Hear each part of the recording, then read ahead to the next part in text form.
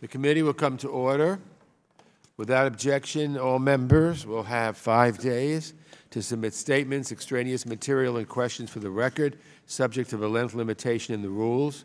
To our witnesses, welcome to the Foreign Affairs Committee. Thank you for your time and expertise this morning, and welcome to members of the public and the press as well.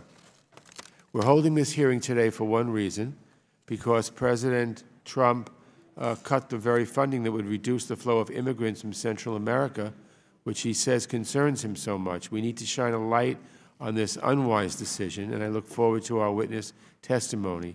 Because we're short on time with the upcoming vote series, I'm going to enter my full statement into the record. But first, I want to thank our ranking member, Mr. McCall of Texas. His urgency and leadership on this issue helped put it at the top of the committee's agenda, including this very timely hearing. So before I introduce our witnesses, I'd like to yield to him for his opening comments. Thank you, Mr. Chairman. The Northern Triangle countries of Central America continue to face serious economic and security challenges that are threatening the region's stability and driving illegal immigration to the United States. This migration from El Salvador, Guatemala, and Honduras is exacerbating the crisis on our southern border and straining the capacity of DHS's Customs and Border Protection.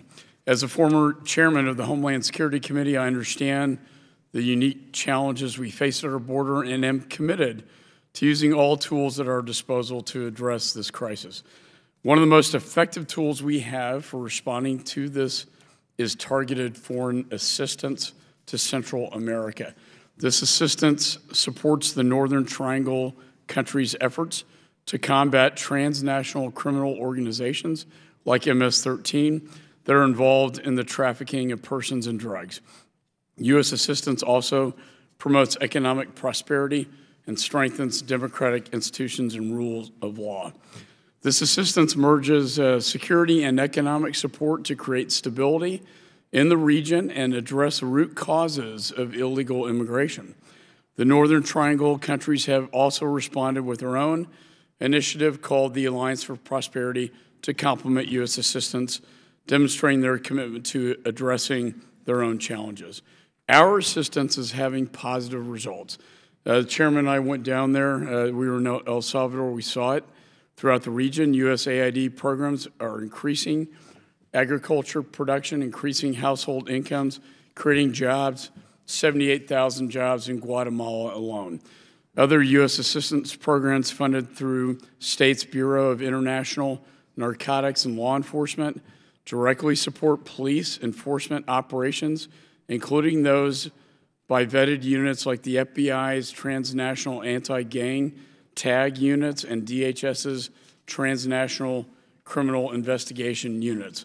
Both have contributed to the indictments of hundreds of MS-13 gang members, the prosecution of criminal organizations, and collection of biometric data and individuals suspected of terrorism, violent crime, and trafficking through Bitmap. Last month, I traveled again with Chairman Engel to El Salvador, and we witnessed firsthand how our assistance is driving at-risk youth away from criminal gangs like MS-13 by providing technical skills and employment opportunities.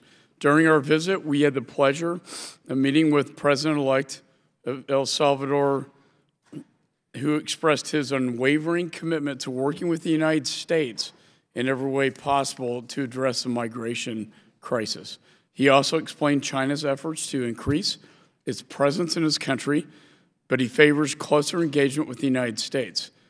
Cutting this aid, in my judgment, would create a void that China is prepared to fill. And we heard that from the president of El Salvador. As a representative from Texas, this crisis on the border is taking place in my backyard, and I share the president's frustration. However, I acknowledge that more work and time is needed to fully address Central America's challenges and the continued migration flows to the United States. I believe that the decision to cut funding will make the economic and security situations in Central America worse, not better, triggering more migration, not less, to the United States. I also recognize that Congress has an oversight role, and I've made this clear by establishing a process which clarifies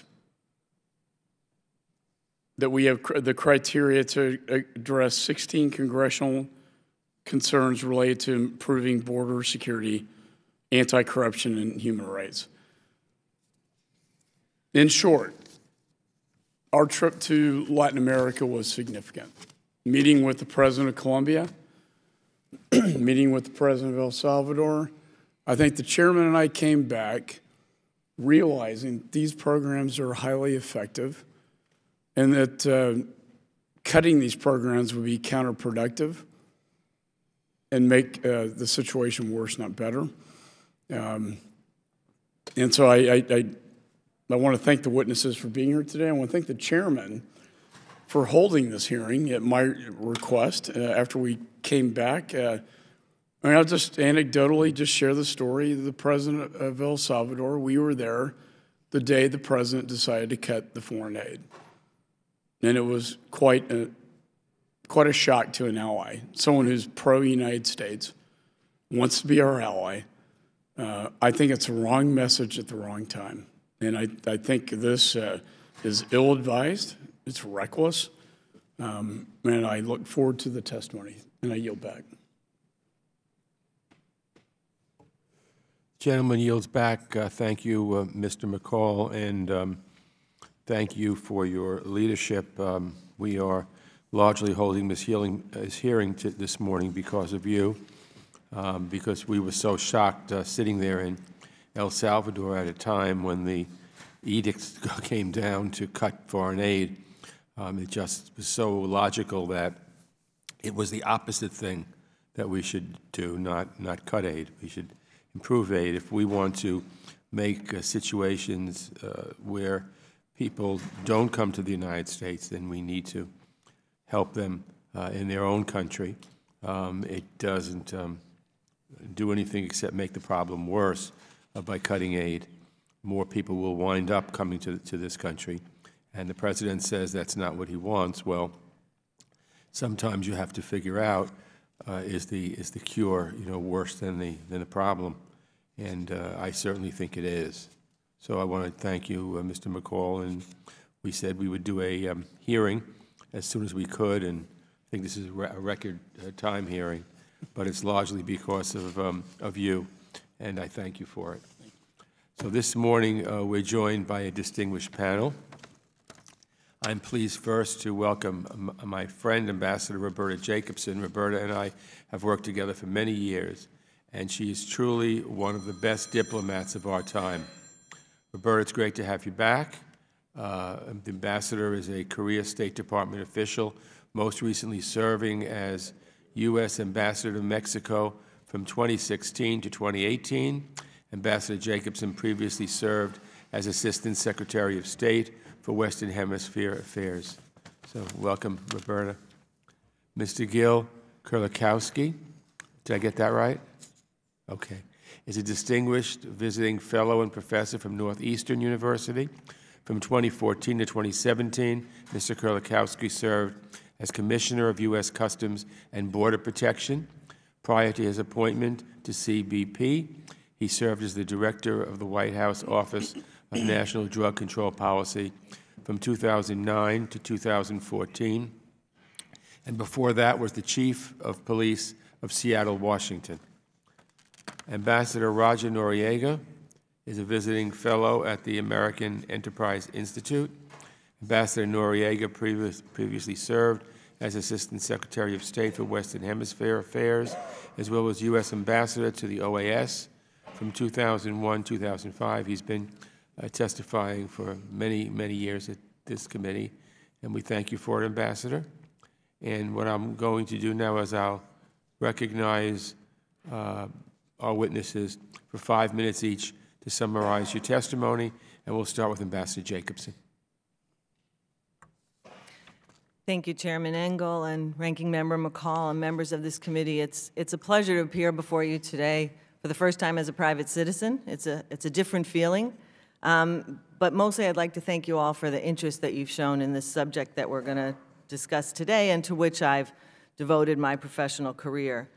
I have a long paragraph about some of the issues that drive migration in Central America, but I think most of you know those, and I'll let my written testimony stand on that. But I will say that because of both economic and security issues in the Northern Triangle countries, decisions by Central American migrants to leave their countries and attempt to reach the United States, often to join family members who are already here, even when they're taken by family units with young children, can be seen as a rational decision when they're confronted with extreme poverty and violence. Unfortunately, migration policy by this administration appears based on the assumption that if one makes things difficult enough for migrants, they will not come. Whether zero tolerance, family separation, threats to cut off aid, or close the U.S.-Mexican border, such policies are wrong-headed, needlessly cruel, and frankly all but useless, as long as the root causes of migration remain unaddressed. There's often a misunderstanding of the purpose of U.S. aid, not by this committee, but by our public. It has always been intended to advance U.S. interests and objectives. Indeed, within the assistance that the administration intends to stop are programs carried out by the Department of Homeland Security, the Department of Justice, Treasury, and on many issues directly relevant to our national security and safety. It's also important to recognize that the vast majority of our assistance to the Northern Triangle and Mexico does not go directly to governments. It is projectized, as we say, or destined for non-governmental organizations or very specific projects or equipments if within government, and designed in coordination with the United States and only for the purpose intended. Thus, any threat to cut assistance can be seen as reducing support for our own objectives. And the ranking member mentioned both the TAG program, the FBI's anti-gang program, and our biometric programs, which do just that. So the fact is, as a former colleague of mine has said, if you like the current migration crisis, you ain't seen nothing yet.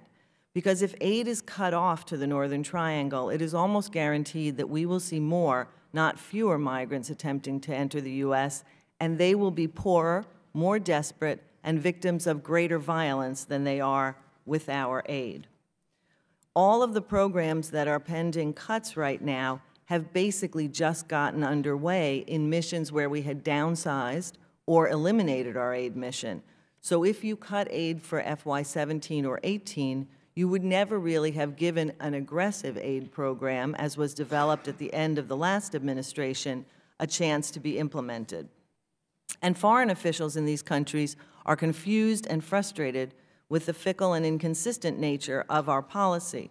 The Honduran government expressed irritation with the announced cutoff, and Mexico's National Migration Commissioner called it schizophrenic.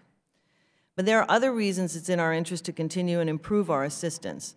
It gives us a seat at the table to leverage decisions taken by those governments on issues of direct relevance to national security, and because if others become the partner of choice for these hemispheric countries, they will do so without any of the conditions or policy goals that we require of aid recipients. So in closing, I would just say that humane policies that uphold American values do not mean letting in every petitioner.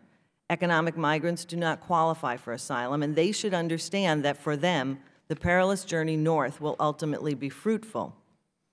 But returning migrants to their home countries more quickly, while usually one of the most effective ways to transmit that the journey is for naught, requires the cooperation of those governments. Here, too, our constantly changing policy and blame game makes that cooperation more difficult. So I look forward to answering any questions the committee may have about the importance of maintaining this assistance, because it is in our own national interest. Thank you very much. Thank you, Ambassador. Mr. Kurlikowski. Good morning, Chairman and Ranking Member McCall and the distinguished members. It's a pleasure also to be here for the first time as a citizen although I certainly miss the government service and the work that was done. When I became commissioner of CBP, I was the only confirmed commissioner for President Obama's 8 years. And in the March of 2014, within a week, I became intimately familiar with what a surge looks like. And certainly the ranking member was there many times with me in McAllen, Texas, which was the primary source of 68,000 unaccompanied children and family units coming into the United States. I praised then and I praise now the work of the United States Border Patrol. The men and women in the Border Patrol, really with very little assistance from other entities of the federal government, were able to feed, to clothe, to hold people. And for all of us that have been in those Border Patrol stations, you know they're designed for a very short period of time. And yet some of this went on for 6 and 7 and 8 days with people being there. I also recognized clearly that we did not have the resources to deal with this. The Border Patrol had recognized over the last 2 years that this surge was increased, or that these numbers were increasing. But we didn't have any of the support and backup. So by the time that surge ended, at the end of that summer, it was very helpful to have purchased a large warehouse, certainly not the best facility for holding people, but certainly something that was needed. It was important to secure contracts for food, for health care, for security, so that Border Patrol agents could be returned back to the border rather than doing some of that work. But I also saw the humanitarian efforts of those agents as they brought clothing in from their own children to help take care of some of these kids. Well, I've spent a career in law enforcement, and I am intimately familiar with what are the important parts of safety and security. And when people feel safe and secure, if they have a trust in government, just as in the United States, well, the people in Central America are not going to want to make the very dangerous trek. And we worked hard with the State Department to do the advertisements in a variety of ways in those 3 Central American countries to say your chances of entering the United States without being detained are minimal, but the route and the trek would be incredibly dangerous, not only for assault, for robbery, for homicide, for sexual assault.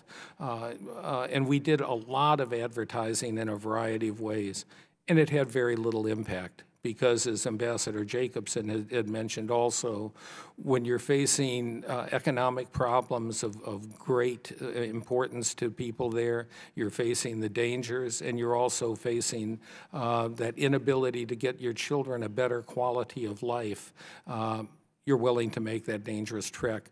That's why I'm such a strong proponent of what we can do. We saw the Plan Colombia reduce cocaine. We saw Merida have significant impacts on the number of people leaving Mexico to come into the United States. And these new programs that are really just in many ways in their infancy in the 3 Central American countries need our support, and they need our recognition. There's no one single answer to the crisis that is now occurring on the southern border, but certainly eliminating foreign aid would be, in my opinion, a huge mistake. Thank you. Thank you very much. Ambassador Noriega. Thank you very much. Good morning, Mr. Chairman, Ranking Member McCall, other distinguished members of the committee. Mr. Chairman, President Trump's decision to cut U.S. aid to Central America's Northern Triangle countries apparently was a reaction to data showing over 90,000 inbound migrants in March, up dramatically from 70,000 in February. This surge is coming from countries where the police are outgunned by gangs, where local authorities are bullied or bought off by narco-traffickers, and where the jobs are destroyed by flagging economies and costly 2-year drought. It's not just about how many are arriving, but who is arriving, and that complicates enforcement measures. For example, there is a 370% increase in the number of people arriving in family units in March of 2019 compared to last year. The prevalence of unaccompanied minors or those applying for political asylum is higher too. There's also a great increase in the number arriving in larger groups. It is clear that criminal smugglers are gaming our system. They know that if immigrants arrive in groups of 70 or more, border authorities are quickly overwhelmed. They know, too, that there is a backlog of 850,000 asylum claims that are pending, so that those claims will take time. And all of these factors increase the likelihood of would-be migrants being released into the United States. So the surge isn't just about the conditions back home. It has a lot to do with the system that they encounter when they reach our border. Nevertheless, treating the root causes of illegal migration and attacking immigrant smuggling networks can make a difference in the challenge at the border more manageable. Mr. Chairman, before President Trump's announcement, the United States planned to spend about $450 million this year in the Northern Triangle countries. That sum is less than 1/10 of what taxpayers will spend this year to deploy Border Patrol and military units on the southwest border. But $450 million is still a lot of money, and since 2016, we've spent about $2.6 billion on programs in these countries, but the people keep coming. So it's fair to ask if we're getting an adequate return on our investment, or if we are improving the conditions of those people who are fleeing Central America. I believe we are. In at-risk communities in Honduras, for example, policing and youth programs managed by USAID and the State Department's INL Bureau are credited with cutting homicide rates in half since 2011 in Honduras, with dramatic improvements in the major city of San Pedro Sula. In Guatemala, USAID has supported anti-extortion initiatives of local prosecutors. These efforts have led to dramatic increases in the number of successful prosecutions for extortion, jumping from 41 to 300 in a 3-year period. USAID's partnership with INL supports El Salvador's security efforts, leading to a 45% reduction in the number of homicides in targeted municipalities. In neighborhoods with USAID programs, 51% fewer residents reported incidents of extortion, blackmail, or murders. INL supports Operation Regional Shield, which has led to the arrest of nearly 4,000 gang members in the United States and in the region, produced charges against nearly 300 gang members in Guatemala, for example, and helped dismantle gang cliques in El Salvador. USAID also addresses underlying economic instability.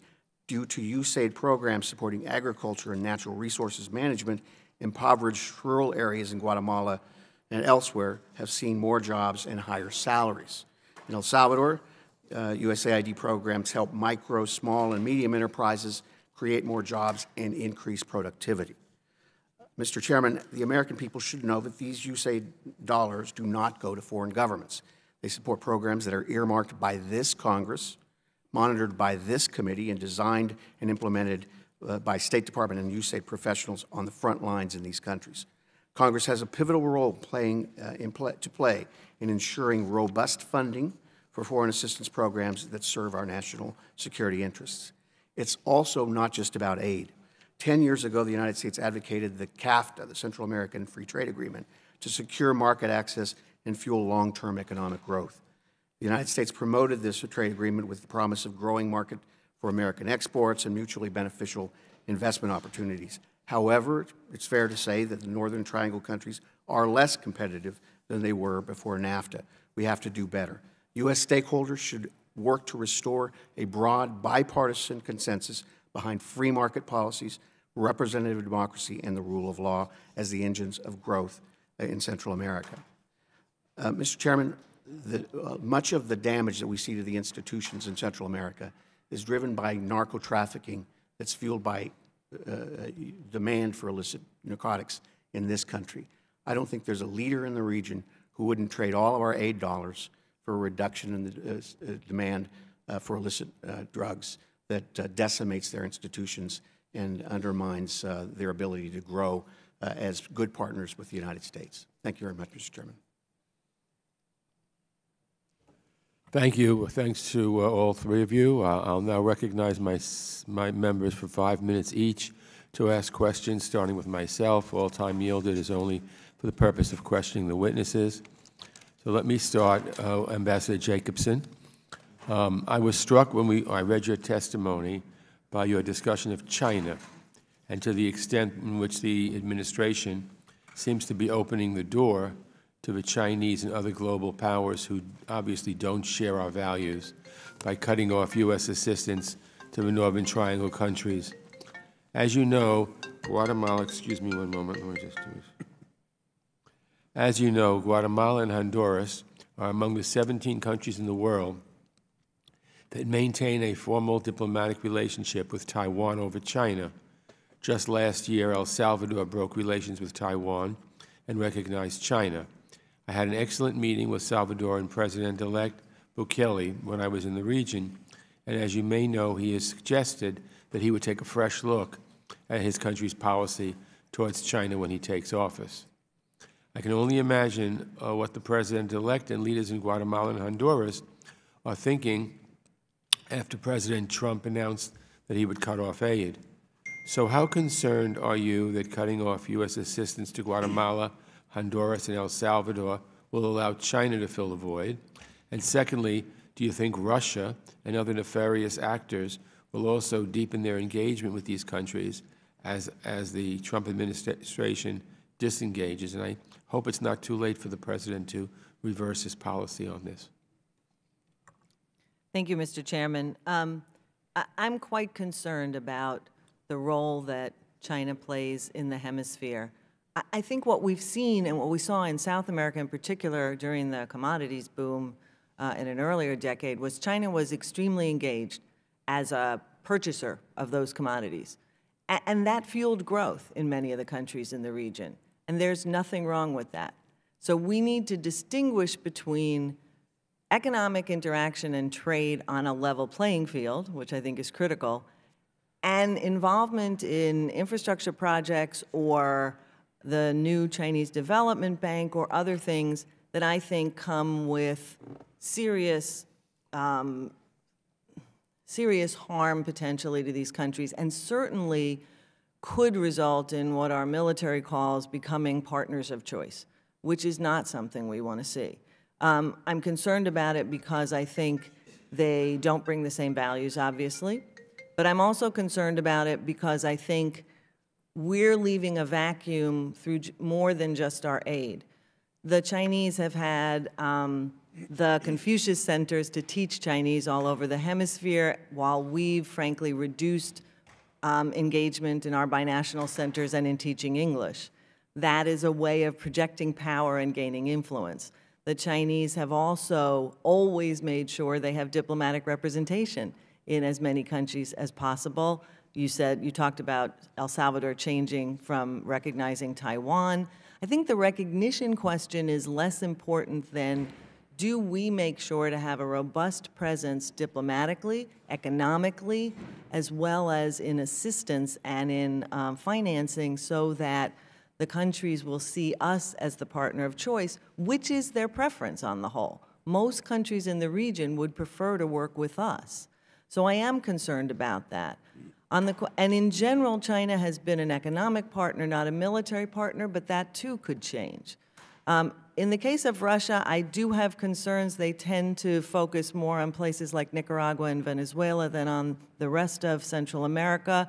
But I do think that there are efforts by the Russians to, if you will, poke us in the eye in our own hemisphere that we need to be aware of. Thank you. Mr. Kulikowski, I think there's a misperception that U.S. assistance to the Northern Triangle only comes directly from the State Department and USAID.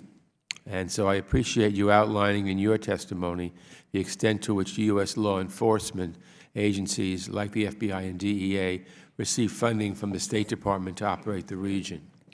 During our visit to El Salvador, I had the opportunity to be briefed, as did Mr. McCall, by the FBI's Transnational Anti-Gang Task Force, which trains local law enforcement and then works closely with them in investigating and taking down gang leadership structures in the U.S. and Central America. We thought it was truly an impressive effort by the FBI and our local partners, and there are similar task forces in Guatemala and Honduras as well. So these task forces are funded by the State Department, and their work will come to an end if the administration moves forward with its ill-advised plan to cut off aid to the region. Let me ask you this as a former police chief and head of CBP. Can you please give us a sense of what ending these anti-gang task forces will mean not only for Central America, but also for communities in the United States? MS-13 is in the United States as well.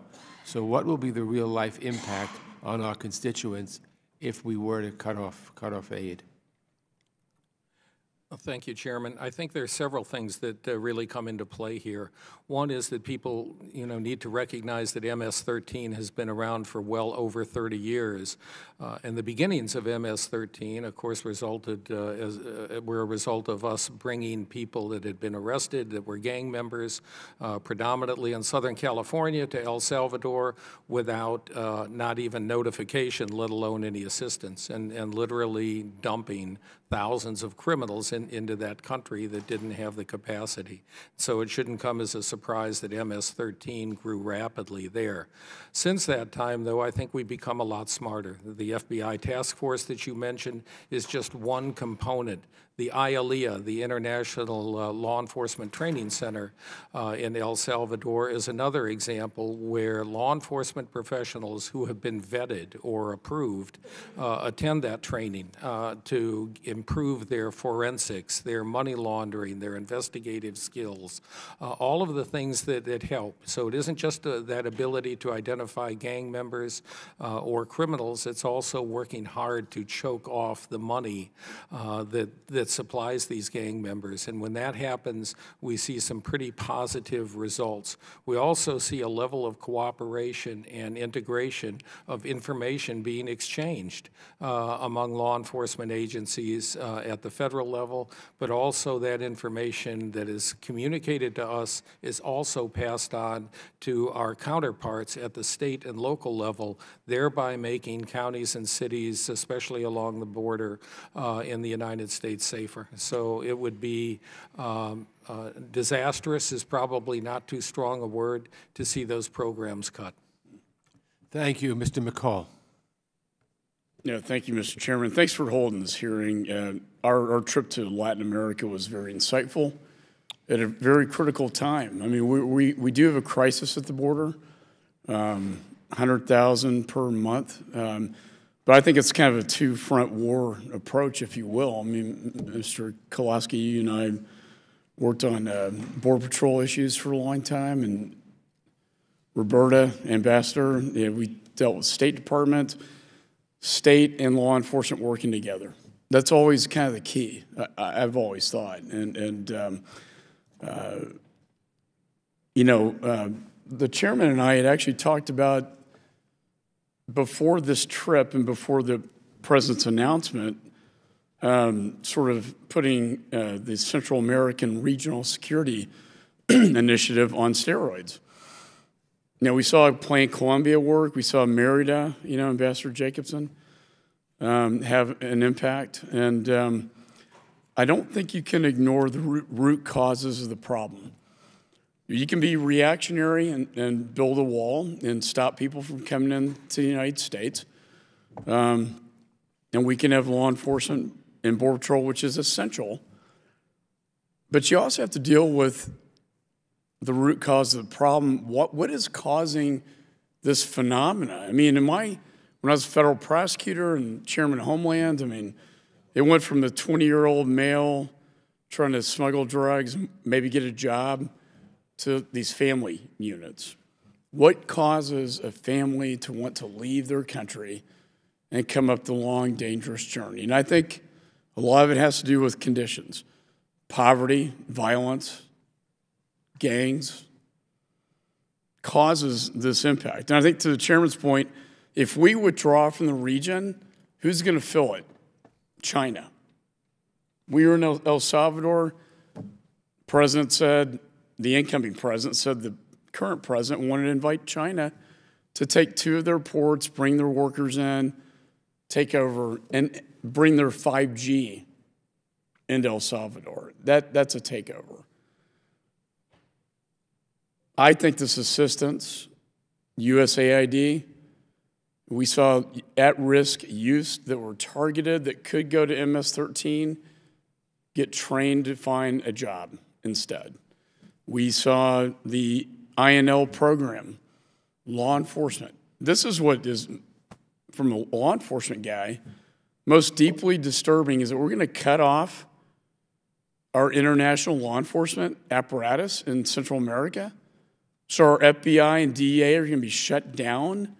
They will not be able to conduct investigations where they have arrested and indicted MS-13. How does that make the situation better? If we cut that program, cut it off at its knees, how does that make us safer as a nation? I think it makes it more dangerous as a nation. And maybe I'm pontificating, but as Roberta knows, I'm very passionate about Latin America. I think we've ignored Latin America for a long time. We got a crisis in Venezuela. We also have a historic opportunity there as well. We got to play this one right. But I think this decision, while it does sound appealing, you're sending all these people, just cut off foreign assistance. I think as a policymaker, we have to look at what the consequences will be. What is in reality going to happen if we cut all foreign assistance off to these countries? So I'll leave that as a question, I guess, to the three of you, if you wouldn't mind responding to that. Ranking Member McCall, thank you. And I think you and I have worked together on this issue for quite a long time in Mexico, in Central America. And frankly, Gil Kerlikowske was one of the finest public servants I've worked with. We really were a team when we worked on these issues. And since I worked for Roger, I know that we worked on these very same issues as well, across the aisle as well as across administrations. You have one of the things that really worries me about reduction of aid is you have governments in these countries of varying qualities for partnership, and I'm the first to admit that. There are deep and abiding corruption issues. But with our aid comes great pressure to improve transparency and make sure that government resources are spent on what they should be and go to the people, and less gets siphoned off, not of our aid money because we're careful with that, but of their own resources. We also work with the private sector. And one of the most successful things that we've done over the last couple of years is create matching programs, where the local private sector puts in at least $1 for every dollar the U.S. government puts in. What happens to those programs? They won't sustain them. The local private sectors will not sustain those programs without our government being part of them.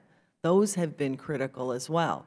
So the multiplier effect of a cutoff of aid, because of the local governments not doing what they should with the money and the local private sector not partnering with us, is really quite dramatic. May I jump in for 30 seconds on this score and address several of the issues? The Chinese couldn't replace all of this aid with the stroke of a pen. And they will send that message to the leaders in the region that they are their partners.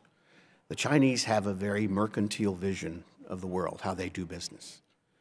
They will not, for example, when they're investing to the extent they do in the region, have the same commitment we have in terms of environment or workers' rights, labor rights that are instilled in the CAFTA agreement. They will not certainly share our interests to inculcate a free market, private sector-led economy. And we talk about these countries now as recipients of aid, as if they were mendicant nations. But in point of fact, 10 years ago, we were talking about them as economic partners, natural market for our goods, a place where our companies could invest and make a fair return on that investment, build a safer neighborhood as part of an economic community. We've lost that in large measure because of the institutions in Central America being destroyed by transnational organized crime.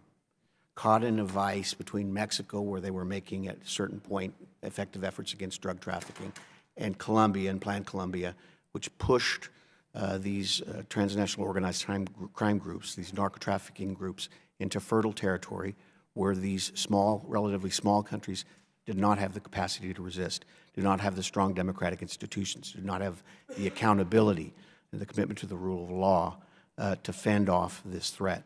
And so the demand for illegal drugs from this country has destroyed those countries. And we have a moral responsibility, I believe, to help them pull out of the dive caused by that institutional destruction. We should also think about what we can do to restore the idea of a productive economy, not just deal with them as these poor, desperate countries that need our help, but insist that they reform their economies, insist that they deal with corruption, insist that they deal with the ability of companies to invest or trade, and do so as a good partner. The announcement that we were summarily and arbitrarily cutting off aid does not help any of these leaders be a friend of the United States. It embarrasses them before their own people. It undermines the confidence that we need to have as partners. Mr. Kulikowski. Just one quick comment. I would also tell you that although our demand for drugs is certainly a driver, every one of these countries has a drug problem within the countries, and they have recognized that, whether it's Mexico under the former First Lady, Margarita Zavala, and many other countries. So the problem of the drug trafficking doesn't exist just here and fund the narco traffickers. They also have their own drug issues, and they need to be addressed, and we can help them because in many ways we've made some progress on our own demand. Can I just ask you, you as a CBP guy, and we've known each other for a long time, what if we cut off INL, the international law enforcement, if we cut off the FBI and DEA's operations in Central America to investigate, arrest, and indict MS-13? I mean, this is we can talk about USAID, but the INL piece under state, what are the consequences of that? So all of these U.S. law enforcement boots on the ground in those countries and the liaisons are covered under the auspices of the State Department and as a result of that funding. I don't think there's any of the boots on the ground, those working law enforcement professionals that are in there and doing that work. I don't think a single one would tell you that it is not worthwhile, that they haven't seen progress made, and that the work they're doing there not only improve the safety and security in that country, it really makes our own cities and counties safer. And the chairman and I met with them and saw it firsthand, and I yield back. Okay. Thank you, Mr. McCall. Mr. Seres, the chairman of our Western Hemisphere Subcommittee. Thank you, Chairman, and thank you, Mr. McCall. First, let me say I commend the ranking member for recognizing the problem of the cutting of the funds. I represent a district that's about 55 to 60% Hispanic. A lot of those Hispanics are from the Northern Triangle. I get firsthand information on what is going on in these countries. And what we have here today is a result of this country not paying attention to this region for many, many administrations. I was listening to you very closely, Mr. Kulikowski, excuse me, because you are the first one that has come to this committee and recognized the fact that for 10 years or 11 years, we were dumping these MS-13 members in these countries, and we weren't even notifying in the country that these people were members of a gang, and the reason they were just dumping them. So what we have today here is a result of our policies over so many years. And now we have a situation where they want to cut the aid, in my view, is for political purpose to continue stirring this whole idea about immigrants. And Ambassador, I was happy to hear that you mentioned Russia in this area, how they want to stir up. I believe, and I told this to the Secretary of State, that part of the problem in Venezuela, part of the problem in Nicaragua, part of this problem is in an effort to destabilize our backyard. It's an effort to destabilize the Western Hemisphere, because this doesn't happen in a vacuum. This is all well thought out, in my view. And this idea that we react by cutting some of the best programs that are most effective. I was there last year. I was there with Ileana Ros-Lehtinen, who was a promoter of these programs. And we saw it firsthand. We went from one program to the other, and they were very effective. But to have a situation now where you're going to just say, no more money, that this is going to solve this problem, it's just going to get worse.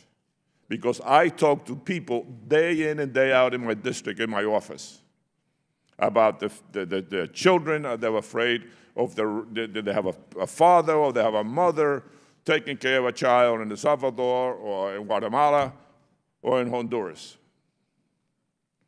And they have no option. No option whatsoever. Because it's run by thugs. These districts, these barrios are run by thugs. So when they take off and somebody gives them some money to take off to come to America, to them they see savings of their families. So, you know, I don't understand where this policy is coming from. It is just myopic. It's just putting blinders on. And you know what? We're going to pay the price years down the line, because we are paying the price now of our policies years ago, where we did not focus on what's going on. And in terms of China, they just see an opportunity. I just read an article where the Chinese bought a piece of property in Panama where they want to become the Amazon of the Western Hemisphere. I read another article on what they did to Ecuador. 80% of the oil in Ecuador is now that is exported, is taken by the Chinese at a lower price, and they sell it in the market because of the deal that they cut to build all these dams and all these things. They built a dam in Ecuador that has cracks in it. They built it next to a volcano. I mean, it's just incredible the things that go on there, and we are letting the Chinese go in. I had a dinner with one of the presidents of a university in Colombia. He tells me that in his university, the second most foreign language that is studied is Mandarin. Obviously, English is still the first. So we have to wake up, because before it's over, before we know it, it's going to get worse. And these policies of, you know, beating up on these people, they are a victim. You know, I came to America because it was the land of free. I came at the age of 11. And it has always been in the mind of my parents, my relatives, everything else, that we're still the country of the free and the country of opportunity. So I don't know where this policy is going. I hated to see it being so politicized just because you want to build up your base, and you want to build your support, and there's an election coming up. We just better wake up, and I really don't have a question. I have another meeting, and I thank you for being here. Always nice to see a Jersey girl come before us, you know, and I apologize if I'm, you know, too strong. So do you want to say anything, Ambassador? Thank you. The only thing I would say is I do agree that one of the things we did, you know, all of us that served in government or before, the wars ended in Central America and we all saw a peace dividend. And we didn't think as much as we needed to about young men with weapons in Central America and no jobs to replace that. And we closed down missions and we reduced programs. And Roger's absolutely right. you know, just like the drug problem has supply and demand issues, so does migration. Yes, migrants are coming. They're also being manipulated by people who tell them they can get in even if they can't, and the smuggling has to be stopped. But you got to work on both ends of this problem. It isn't going to end unless we work on the root causes, not sustainably. Ambassador?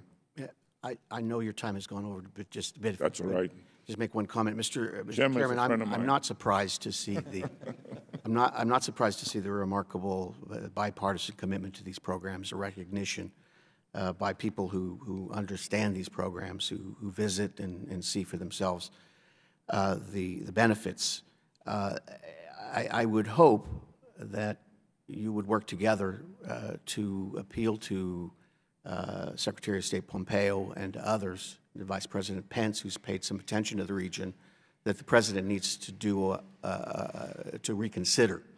We certainly can't just scrap these programs for the year and then start in the next fiscal year. It's an absolutely unmanageable situation. Our diplomats there without the tools they need to do their job.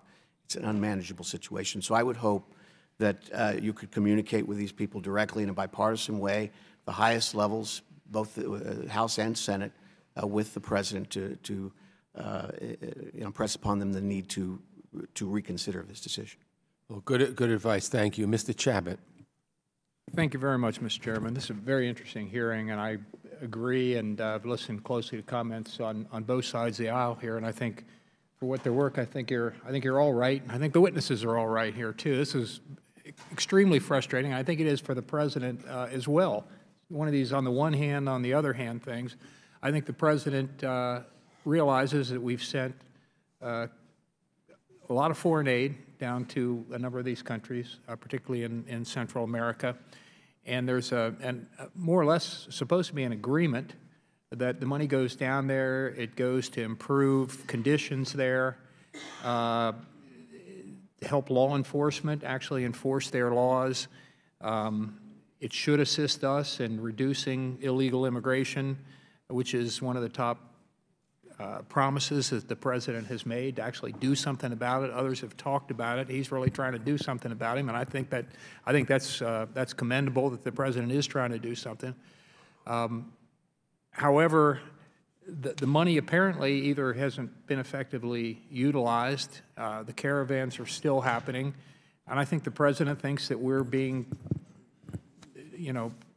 used as a sucker in this thing. It should be a cooperative effort. There should be good faith when we send them money. It should be being put to good use, and I think the President's mindset is more, at this point, he's frustrated. It's kind of tough love. And I understand that. I do tend to think that we ought to continue to work with these nations to assist them in improving the conditions that cause parents to want to send their young people up here to get away from the cartels and the drug gangs, where it's my understanding that literally their lives are threatened, and oftentimes they are physically harmed or killed if they don't cooperate with the drug gangs. And so it's understandable that they would want to get their kids away from that sort of thing. On the other hand, how long does this go on where these countries do not cooperate in, for example, stopping the cartels? There ought to be, stopping the caravans. There ought to be some mechanism that we can work on with them to at least cease these major caravans from continuing to come to our southern border, and Mexico has been sometimes somewhat cooperative, but mostly not cooperative. They could stop by stopping the caravans from entering into their southern border, but they haven't been particularly helpful there. But it's very frustrating. I've been to Guatemala and Honduras and talked to various groups there. In the very near future, I'm going to be in El Salvador and Nicaragua also, and talk to people down there on the ground.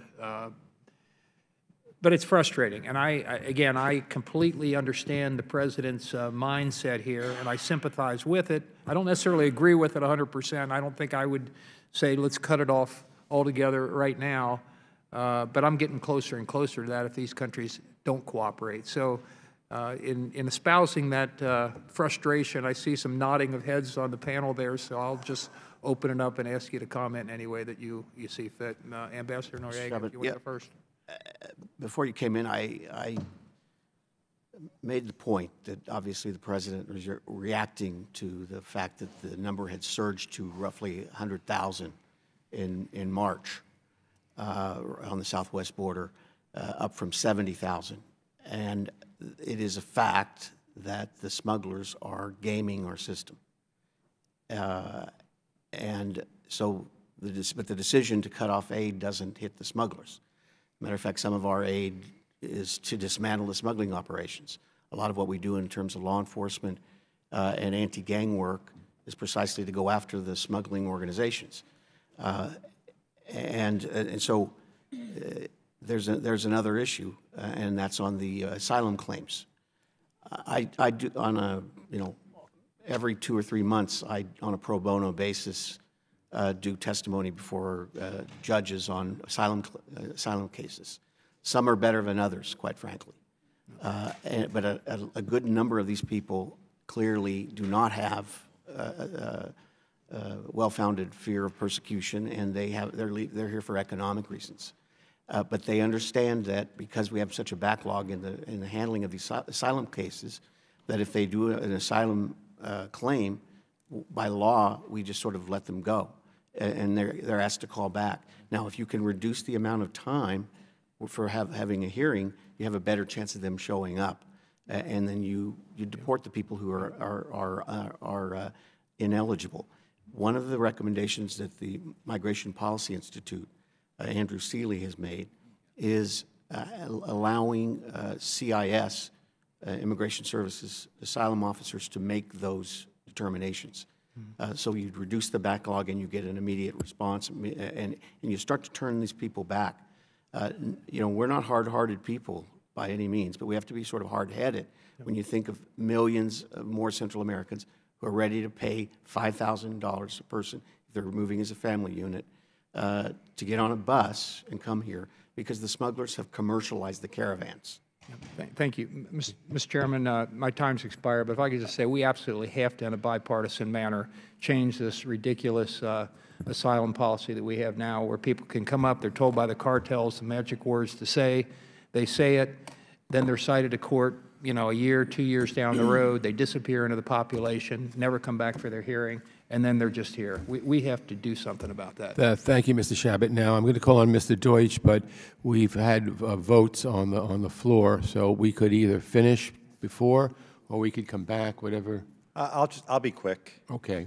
I'll dispense with the statement I was going to make and just ask, Mr. Shabbat raises, I think, fairly succinctly the way this argument is playing out, that President's just administering some tough love, that we're tired of being played the sucker. To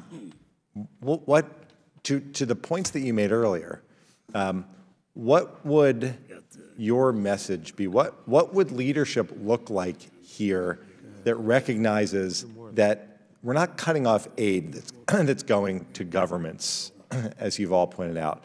We're cutting off aid that actually benefits us and our security and improves the lives of people on the ground. What should be done, aside from not cutting off the aid? What would leadership look like in the region?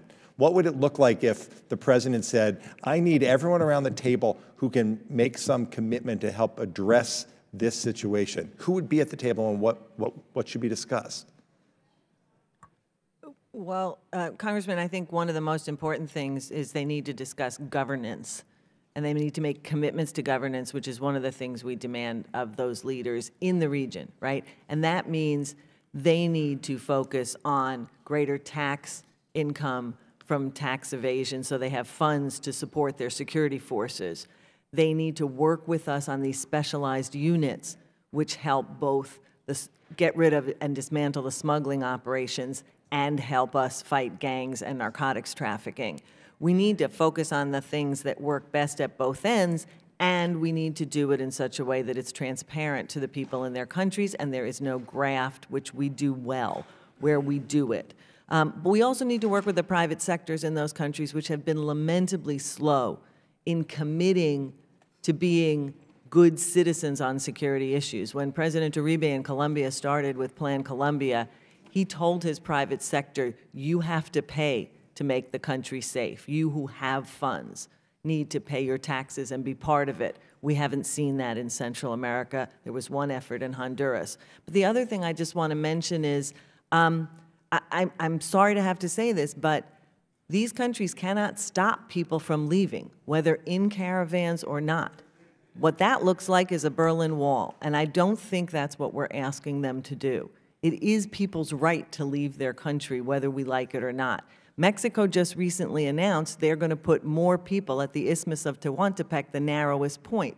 Those are the kinds of things we need to see. And if we, for our other panelists, if we want to have those kinds of discussions, which would actually be fruitful and would help us address this, is it easier or harder for us to convene those meetings when we're cutting off aid and when we're talking about ending assistance altogether and closing our border? Mr. Kurlikowski?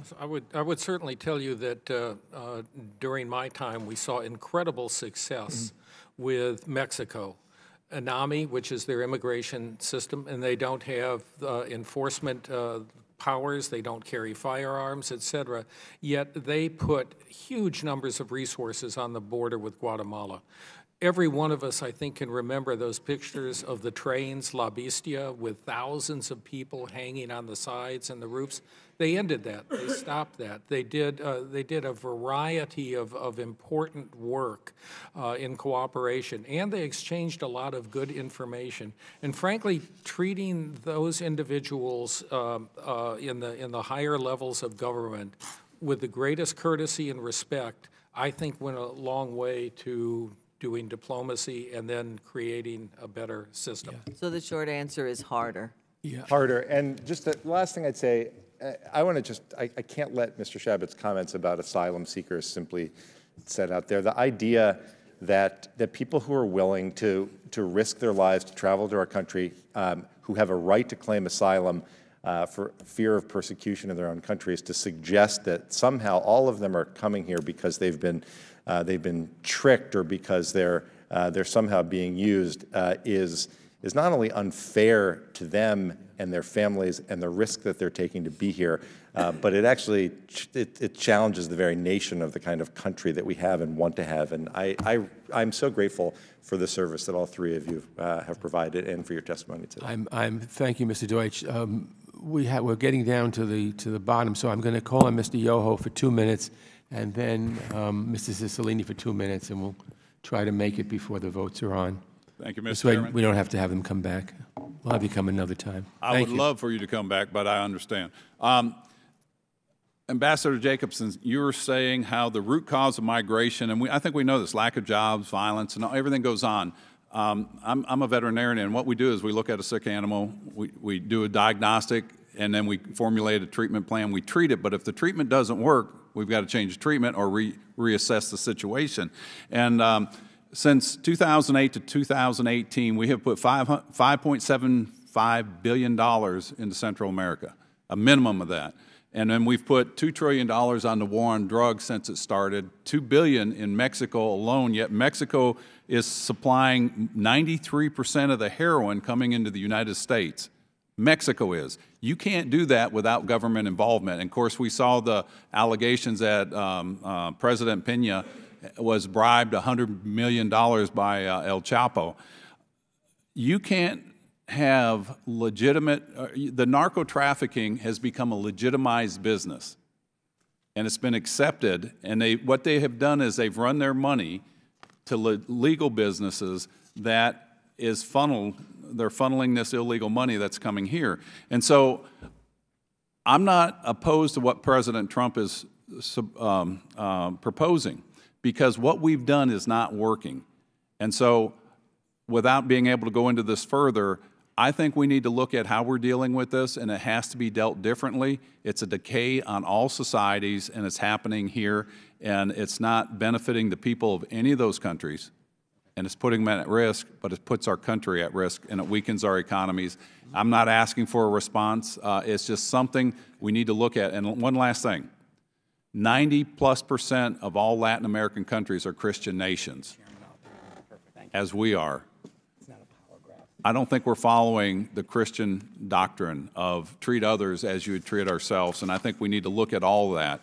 And I yield my time. Thank you, Mr. Chairman.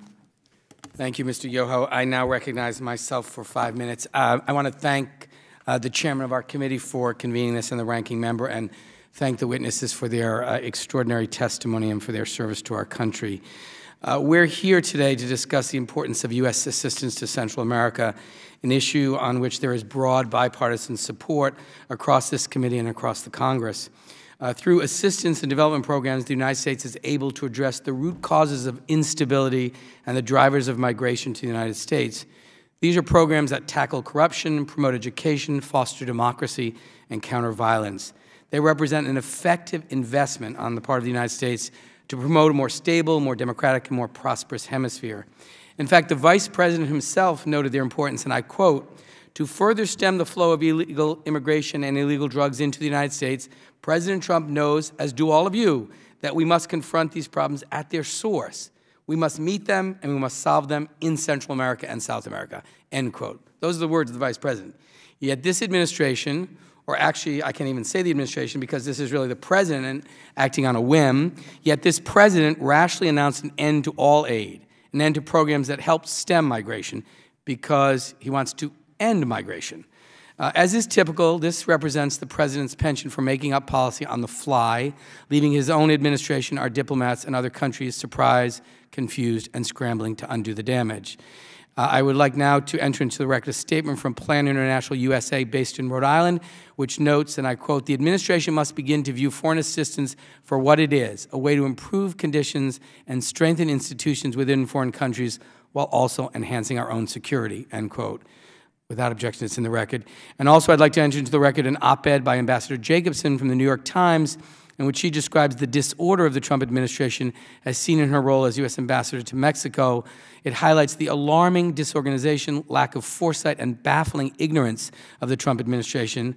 The decision to end aid in Central America is sadly par for the course, which is why, in my view, Congress must exercise oversight.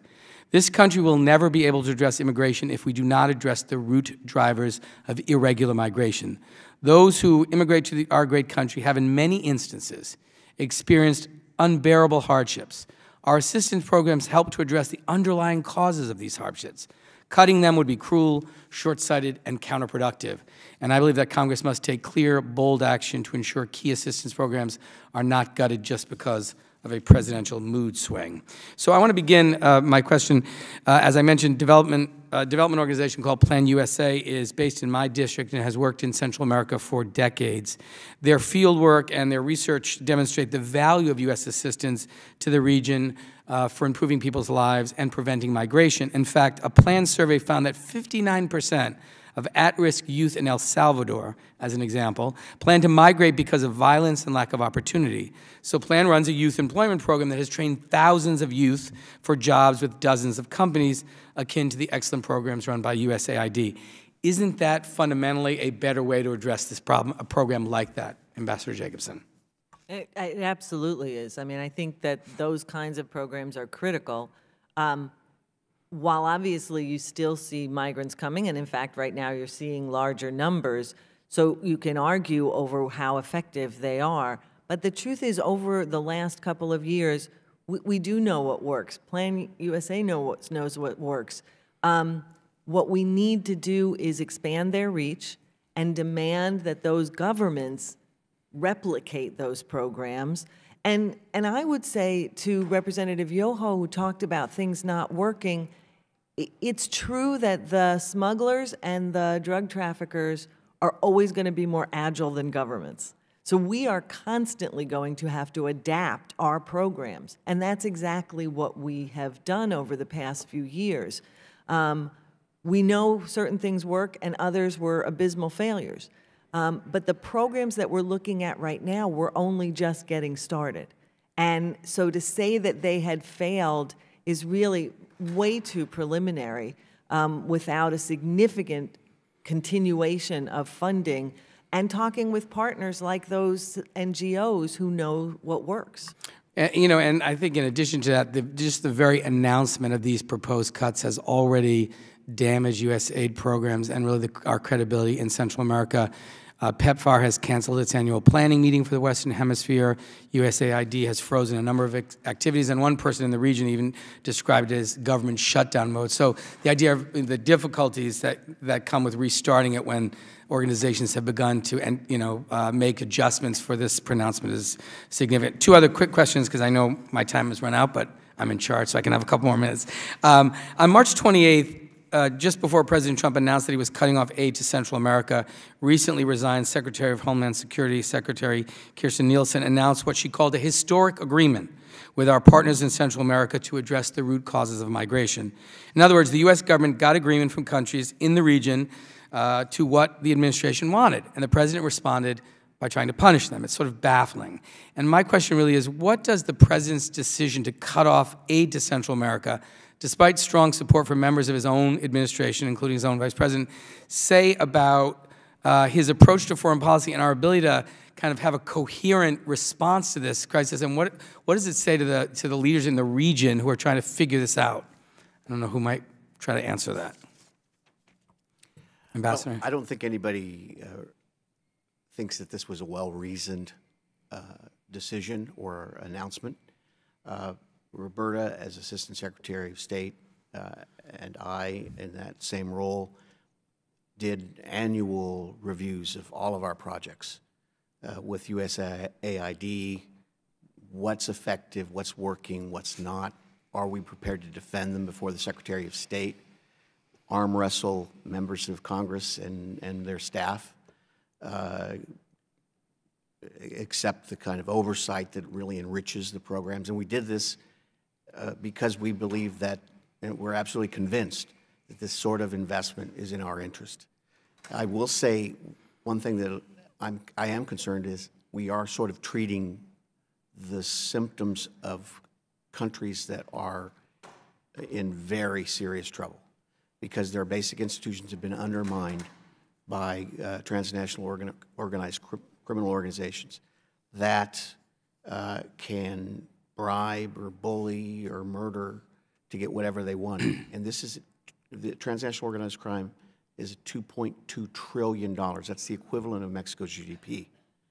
And to suggest that the country of El Salvador, Honduras, and Guatemala are on their own when they're to a certain extent victims of this demand for illicit drugs, I think is not reasonable. We need the partnerships, and we also need, as I said, to do more than treat symptoms. We need economies growing again. We need governments tackling corruption, adopting the right economic policies. You saw a country of El Salvador, for example, go from civil war to investment grade in 5 or 6 years without turning to multilateral development banks for the resources. It can be done with the right policies, with the political will, but we have to be good partners to accompany that process. Thank you. During my 8 years in the administration, we didn't do planning and we didn't do policy on the fly or on the whim. There was an incredible amount of cooperation and backup and support and work that was done. And also, I think all of us worked very hard to break down silos between the State Department or USAID and CBP or DHS and on and on. And it took a long time, and it was important. And it was important also that we weren't surprised or that we found out about new policy by reading it in the paper or hearing it. I didn't follow Twitter very well, but right. And so when I look at the success in Mexico and I look at those reductions, I look at the success in those 3 Central American countries, which I wish I would have had a little time to explain to Member Yoho, but we've made great progress. And as Roberta also mentioned, these programs are in their infancy. And give them a chance to flourish. And then if they're not working, you know, let's say they're not working and we need to move on. Right, thank you. And my final question, you know, there's been a lot of discussion this hearing about the level of assistance and us being taken for suckers and what we're spending. I think it's important to note that our foreign assistance to the Northern Triangle makes up just 0.00035% of the U.S. federal budget and provides a significant return on investment by improving security and economic opportunity in the region. The small investment has had a catalytic effect. When the U.S. committed $420 million to the region in fiscal year 17, Honduras, Guatemala, and El Salvador committed to more than 10 times that amount, $5.4 billion, to support investments in their people and to strengthen public safety. Given the administration's focus on burden sharing, I'd love to hear your views with respect to the proposal to cut off U.S. assistance in the region and whether it would, in fact, end up undermining Northern Triangle countries' willingness to continue to make the kinds of investments they've made in light of the U.S. investment. Ambassador Jacobson? Representative Cicilline, I think that is an extremely important point. What I mentioned earlier about multiplier effect of our assistance, there is no place that I know of in the Western Hemisphere where we've put in more money than the local government. In Mexico, I think it was $17 or $18 for every one of ours. In Central America, you noted. In Colombia, certainly, the Colombians dedicated massive resources to this.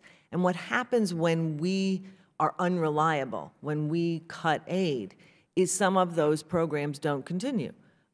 Because what we're signaling is maybe it's not such a priority, even though the president obviously is speaking out of frustration and wanting to do more. These are hard programs. They're hard politically for these leaders. They are they're working to get at entrenched interests, both economic and political, as well as security, if you will. And so to take those risks without our support, without our backing, becomes harder and harder. The chances grow slimmer that they will do things we want without our moral backing as well as financial backing. But we've also seen that we get much weaker response from the local private sector, economic elites who can afford to contribute and who say, well, if the U.S. isn't going to be supporting this, we're not going to bother. So yeah, there's a multiplier effect in our cuts. Yeah, which is why I hope this hearing communicates to the White House the urgency of reconsidering their position, because these investments are not acts of charity. They are investments in the safety and security of the world, which is in the national security interests of the American people. And this is about getting to the root of a problem which is presenting challenges to our own country. And there is bipartisan understanding of that. Your testimony today helped reaffirm that. And I, again, will end where I began by thanking you for your testimony today and for your extraordinary service to our country. And with that, today's hearing is concluded. And the committee stands adjourned.